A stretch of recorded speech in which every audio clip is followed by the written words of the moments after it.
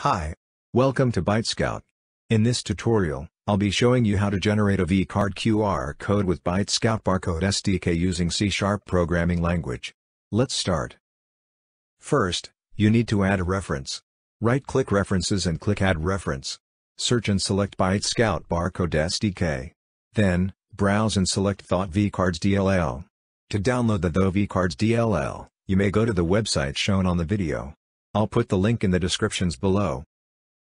Once you're done with the references, you may now insert your code and run the program. Once the program runs successfully, the generated QR code will automatically open and will be saved in the bin folder.